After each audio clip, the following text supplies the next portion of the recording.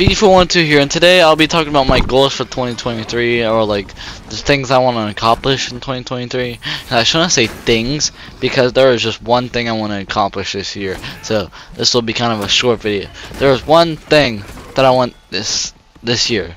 So I started making videos when I was a little boy, around when I was 7 at least.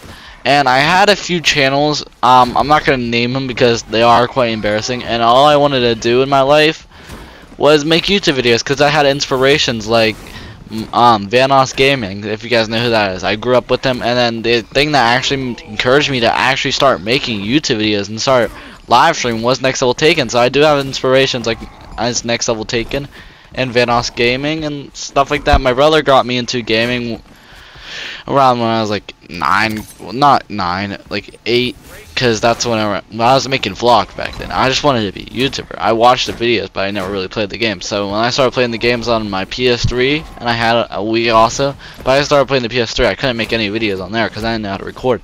I would grab my phone and I'll record like me playing the game with like one hand on the controller, one hand on my phone, recording me playing the game. That's what I would used to do, and I'll put some music behind it, and I thought it was perfect. I thought it was great. And then the one time I started a whole new YouTube channel as known as Biggie412, where I started posting. If you go back, you'll see me post random videos. You'll see me posting a video of me in a Fortnite lobby thanking Sans and his parents. So, and I would like do different videos, and I would make montages. But it wouldn't be like a Share Factory montage. It would be me clipping things and then recording them on my phone and then putting them into one big giant video. So that's what I would used to do. And the time where I actually started getting legit is when I discovered Share Factory. Next Level Taken told me about Share Factory, and he also showed me how to.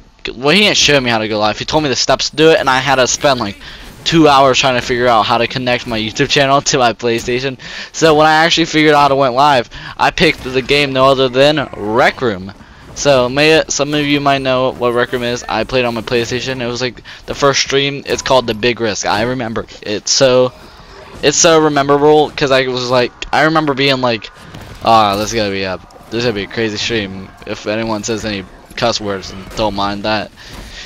Because I knew Rec Room at the time, and that's how Rec Room was. And the time where like I started doing streams more legit, and I started streaming Minecraft consistently. I streamed it every single day. I don't know why I pronounced it wrong, but I stream Minecraft every day. If you go back, you look at the Minecraft for SMP streams. Some of them are deleted. A lot of the Big SMP streams are deleted. That's why I started the Big SMP, so me and my friend Dex can stream on it more, because I invited Dex on there. And I invited all my friends on there, but if you know, you know what happened at the very end. So, and that's all my fault. I take full blame on that. RASMP was a stream I loved. I still quote it to this day. I still talk about it and like streams now, like it was that a RASMP reference or something, because I miss it. And some of you would be like, "Oh, what happened to it?" Well, it died pretty much. Like nobody played it anymore after it got resetted because there was modders on the account, on the server, and that's what happened. But what I'm talking about, this is a goals video, but I'm just talking about my YouTube channel like stuff. And then I realized when I was doing those Minecraft streams, I started streaming Dead by Daylight also. I started getting into that. I realized that one of my favorite games as a child was on PlayStation called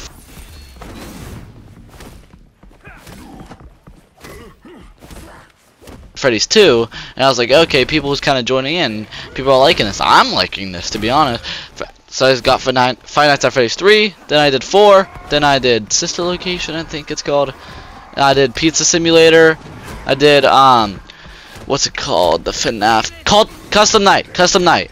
And that's Ultimate Custom Night. That's what made me go up a little more. I had 40 viewers in that stream, and there's a funny moment that I like to put in some videos where it's like, might as well put on a show, and then I get jump scared. When I was like, I don't like to talk about the viewers, it's like I was meaning like I don't want to talk about like that there's viewers in my chat, because it seems like I'm bragging that there's that many people in my streams. That I don't like bragging. I don't like people who brag about stuff that they have. I was like, okay, people like this stream, and I did it again, and the same thing pretty much happened. And then I was like, okay, this new Five Nights at Freddy's game is coming out called Security Breach. I love FNAF, and I look so good, and I think people will enjoy if I streamed it. So it's my most viewed stream now.